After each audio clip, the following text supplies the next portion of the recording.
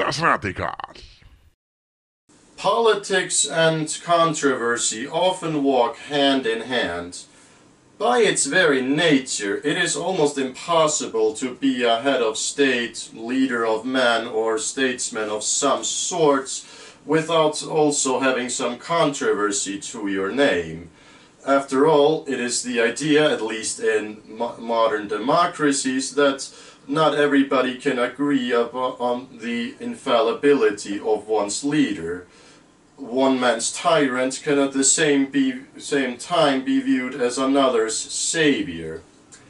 In Icelandic contemporary politics, there is probably no politician that has gained as much notoriety and word of controversy as one Sigmundur Davíð Gunnlaugsson. You may have probably heard of him even if you don't live in Iceland because, well, he is pretty infamous.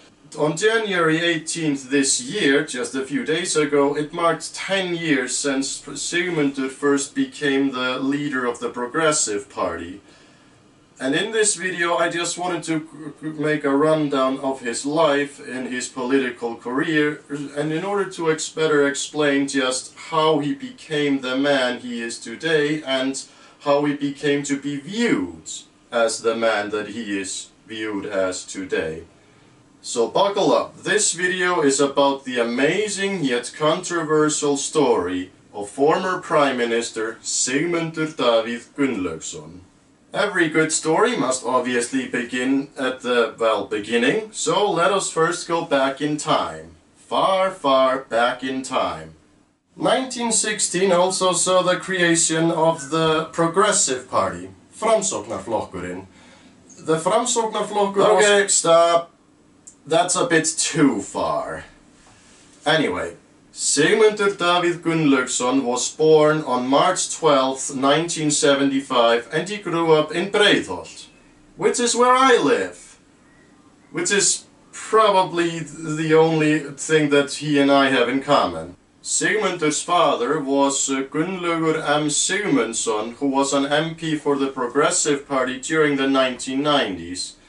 Sigmundur graduated from Menntaskólinn í Reykjavík, the College of Reykjavík, in 1995, and he earned a degree in business from the university in Iceland in 2005. During his time in university, he also studied media. During his university years and after, he was also involved in city politics of Reykjavik. However, at the time he was not yet a member of the Progressive Party. Sigmundur, interestingly enough, only became a member of the Progressive Party back in 2009, just a short while before he became its chairman. Okay, I'm getting a little bit ahead of myself, so in order to tell his story, I also need to tell the story of the Progressive Party, at least in the decades before Sigmundur Davíð Gunnlaugsson. So the Progressive Party, or Framsóknarflokkurinn, is a center-right agrarian populist party, say that 3 times fast, and it's currently the oldest political party in Iceland. Now, in 1995, the Progressive Party formed a coalition government with the Independence Party, which is Iceland's largest conservative party, well, only current conservative party, and the government that was formed in 1995 under the leadership of one Davíð Oddsson, Iceland's longest-serving prime minister, has often been called the privatization administration. It ran from 1995 until 2007, 3 terms, the only out of 2 Icelandic parliamentary administrations that has lasted for that long. Now, the privatization administration, well, obviously was involved with a lot of privatization. In the years and decades before 1995, the Icelandic government had actually kind of outgrown itself, or at least for its own good. It had become too involved in people's individuals' affairs, at least that is the consensus among everyone except the far left in Iceland, but I don't want to make this video too complicated. Yeah, but basically the years before the privatization administration was formed were marked with a lot of economic unrest, and it was linked to mainly the various government institutions being too large and without gaining much revenue, and thus the state was constantly losing money and therefore unable to keep up all its basic services like social welfare and such. So the privatization administration was an attempt to liberalize Iceland and to basically free up the government to perform its most vital tasks while privatizing a lot of the institutions that had once been under direct government jurisdictions. Among these institutions were banks. The privatization administration was in fact very successful. At least the economy grew and employment grew down to, I think at its lowest point, 1.3%, and people generally seem to have a very positive outlook on the future of this country. So when Davíð Oddsson left office, he was seen as a highly successful prime minister. Now eventually the privatization and deregulation of the country's various financial institutions got way out of control. You know what's coming next. Cue the riots! So in 2008 the Icelandic economy and our banking system collapsed. Iceland faced its most severe political crisis in, well, actually one of the largest crises in our history overall, I'd say. And the Progressive Party was in a pretty bad state at the time. They had lost a lot of its seats during local elections in 2006, and they had also severely underperformed during the 2007 parliamentary election. By now they were no longer in government because the Social Democrats had gained ground and formed a coalition with the Conservative Independence Party. And this is where Sigmundur finally enters the picture. Sigmundur did join the Progressive Party, and on January 18th, 2009, after having been a party member for only a month, he was sworn in as the new party chairman of the Progressive Party. One of his first acts as chairman was to support the leader of the Social Democrats, Jóhanna Sigurðardóttir, in order to form a minority government with the Left Greens until official elections could be held the following April. This he did, and on January 30th the administration of Geir Haarde, who was out of the Independence Party, resigned, and Jóhanna Sigurðardóttir took over with her minority government, which was able to form in an effective majority at the time because even though the Progressive Party was not a part of this newly formed coalition, they did support it. The 2009 parliamentary election of Iceland will probably remain in history as one of the most important elections of our lifetimes, I'm gonna assume. The Independence Party suffered its worst loss in its entire history. The Progressive Party gained 3 seats, if I remember correctly, but the Social Democrats and the Left Greens were the ones that really shined through. They both got the highest percentage of popular vote that they had ever received in their entire history, and Jóhanna Sigurðardóttir formed a coalition government with the Left Greens, and they had a pretty tall order on their lists of things that they wanted to complete during their term. They wanted to fix the Icelandic economy, obviously. They wanted to have the trust in Icelandic politics be regained by the public, very tall order. They wanted Iceland to start a process of possibly joining the EU, and they wanted to get people back working again. And to be fair to them, they did succeed in getting the economy back on track, and they did get a lot of people back to work. But the other 2 promises that they made, yeah, not quite.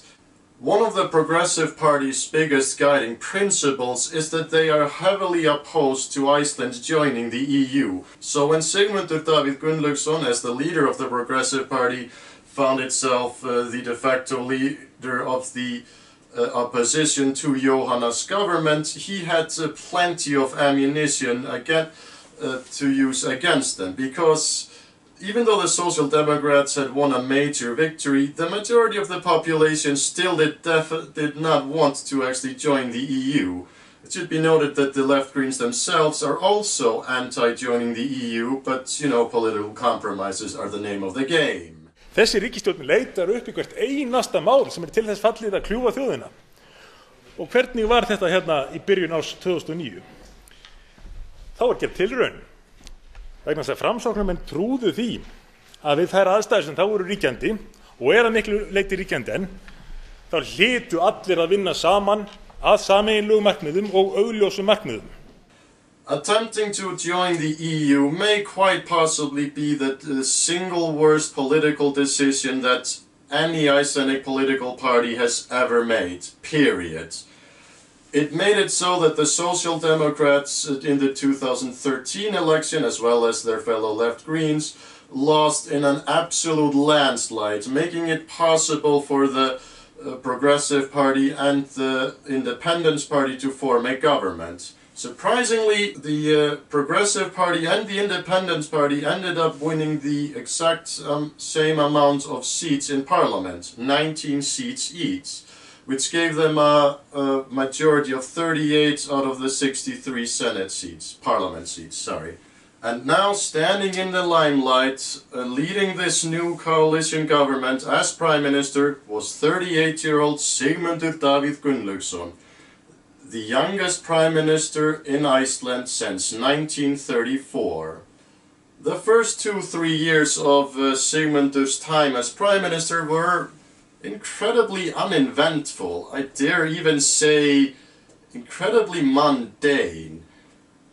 Iceland did pull out of the EU negotiations in 2015, and the government for the most part continued many of the policies that had been set forth by the previous administration in order to keep the economy growing and get more people to work.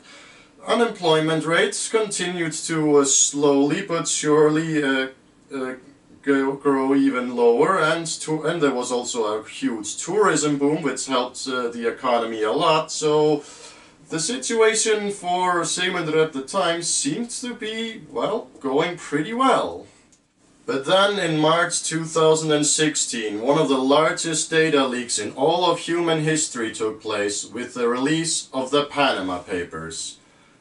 And they featured, among very many rich and powerful people, one Sigmundur Davíð Gunnlaugsson, Prime Minister of Iceland. With Sigmundur's own personal reputation being at stake, he attempted damage control by taking part in a highly publicized and now rather infamous media interview.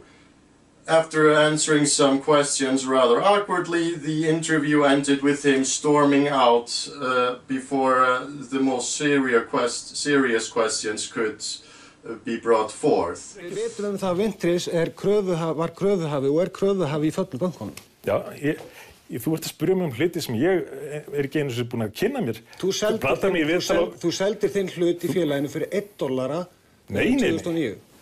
Þú ert að spyrja mig einhverju tóma vitleysu. Þú platar mig í viðtal á förstum forsetum. Ég með undirskriftina hérna, Sigmundur. Já. Viltu sjá hana? Já, ég meina, þetta bara... We don't respect Mr. Prime Minister. And this pretty much ruined his reputation almost instantaneously. The following day, between 15 and 20,000 people showed up outside of Parliament in order to protest and demand the resignation of Sigmundur's entire cabinet. Prime Minister Sigmundur Davíð now had no choice but to turn to President Ólafur Ragnar Grímsson and ask him to terminate his cabinet. Now, in effect, this would mean that obviously snap elections would be held, but Prime Minister Sigmundur would be allowed to continue to stay in power until after the election results were in.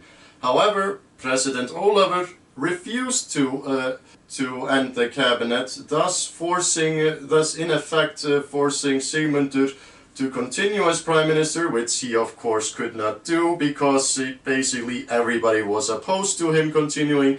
So he resigned as prime minister and appointed one Sigurður Ingi Jóhannsson to take over as prime minister, and the government later announced that they would speed up the next election, and it was to be held at the end of 2016. Down goes Sigmundur David Gunnlaugsson. Down goes Sigmundur David Gunnlaugsson. Now, why exactly Sigmundur chose Sigurður as his successor, I'm not quite sure of, but it most definitely ended up biting him in the ass later, because on October 2nd this same year, several weeks before the election, Sigurður Ingi was elected as the next chairman of the Progressive Party. Til að stjórnmálaflokkur nái hilli kjósanda verður að ríkja traust. Fólk verður að hafa það á tilfinningunni að viðkomandi flokki sé treystandi fyrir stjórn landsins. However, the Progressive Party still suffered greatly in the election, suffering one of its worst defeats in its entire history. Actually, the worst defeats of its entire political history. Coalition talks after the 2016 election proved to be extremely long and excruciating, and in the end, the leader of the Independence Party, Bjarni Benediktsson, formed a coalition administration with the two newcomer parties in parliament, Bright Future and Reform. Sigmundur Davíð took the loss of the party chairman's position extremely hard. So hard, in fact, this is that it is rumored that once losing to Sigurður, he stormed out of the building without speaking to any reporters. And I've also heard, now I haven't had this confirmed by anyone, but I've heard that he avoided Sigurður at all costs, not wanting to engage in any conversations with him except when absolutely pretty much forced to. So yeah, he was pretty bitter. The administration of Bjarni Benediktsson was, however, not to last. It completely fell apart on September 15, 2017, and a snap election was announced to be held within the next 6 weeks. Just 8 days after it was announced that a new election would take place, Sigmundur Davíð stepped forward and surprised everybody by announcing that he was gonna run in the election as the chairman of a newly founded split party that had split from the Progressive Party, which he named the Center Party. Various members of the Progressive Party left the party in order to join the new Center Party, and when the election results were in, the Center Party and the Progressive Party had gotten almost the exact amount of popular votes, the Center Party beating out the Progressives with a mere 0.2%. However, the Progressive Party still managed to get 1 Senate seat more than the Center Party. This has something to do with how many people live in each constituency and how many senators there are for, how many parliamentarians there are for each constituency, and basically the Progressive Party won bigger in the smaller rural constituencies. Anyway, now it is of course impossible to know exactly what would have happened if Sigmundur had never created his Center Party. It is safe to assume that a lot of the people who voted for the Center Party would have otherwise voted for the Progressive Party, but I really doubt that all of them would have voted for the Progressive Party. I know a lot of people who had never voted before or barely follow politics who did vote for the Center Party simply because they seemed fresh and new. However, still, a lot of people who would have otherwise voted for the Progressive Party ended up voting for the Center Party, thus splitting the Progressive Party vote and therefore paving the way for the Left Greens to become the second largest party in Parliament, and thus, in a way, Sigmundur Davíð himself had made it possible for one of his old political rivals to get into the position that he was seeking, which is of course becoming Prime Minister. Basically, one could make the argument that Sigmundur Davíð paved the way for Katrín Jakobsdóttir to become Prime Minister. So yeah, the Left Greens, the Independence Party and the Progressive Party formed the current administration which we have, with the Centre Party being in opposition. Now, unfortunately for everybody involved, this is however not where the controversy ends. You see, in November of last year, Sigmundur Davíð and 3 other members of the Centre Party, as well as 4 MPs from the newly created People's Party, were recorded as they were having drinks at a bar in Reykjavik, where they made a lot of very sexist and disparaging remarks against mainly women in Parliament. Now, I've already made a whole video about the whole Klaustur affair, so I don't want to go into it with many details. However, what I will say is that among many other female MPs that they spoke of in some very crude sexualized manner, they spoke very ill of one Lilja Alfreðsdóttir. Lilja, who is now the vice chairman of the Progressive Party, had of course at one point been a very close associate of Sigmundur, and naturally she felt very much betrayed by these remarks, and in December of last year she made a highly publicized media interview where she basically, well, defended her honor, as she should have.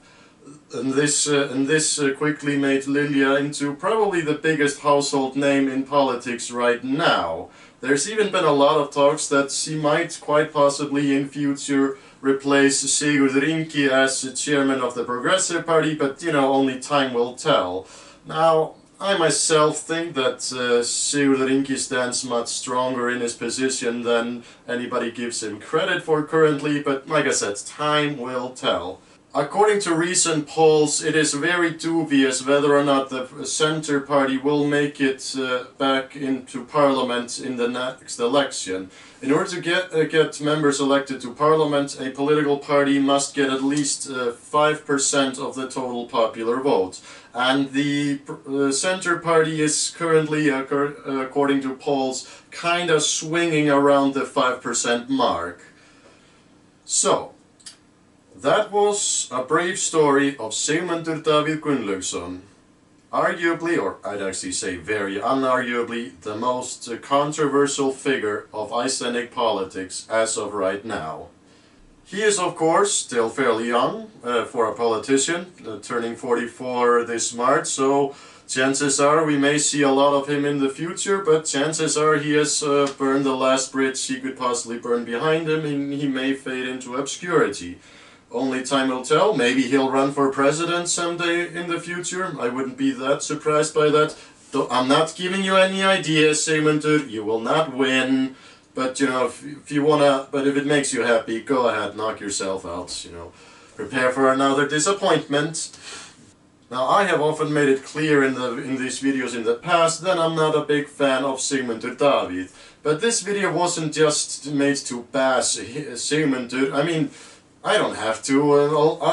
Everybody has already bashed him at some point, so I'm not adding any more fuel to any fire here. I just thought, despite everything, his story is still interesting and is worth telling. Because the most interesting aspect for me is not Sigmundur himself, but how everything he has done has affected so many other people in a variety of ways. Sigurður Ingi obviously never would have been Prime Minister, probably never would have been party chairman, and now Lilja Sigurðardóttir has become a household name, and of course Katrín Jakobsdóttir probably never would have become Prime Minister, at least not this early. He basically changed the whole normal order of succession, if you will, by his mere presence. He took the charge in the aftermath of one of the most unstable political situations in all of Iceland, and he made history. And that is something nobody can take away from him. For better or for worse, he will go down in history as one of Iceland's most controversial political figures. Anyway, I am Johan Phoenix, you just watched Das Radical, and stay cool. Also, please subscribe. But mainly stay cool, because if you subscribe, then you are cool. Das Radikal.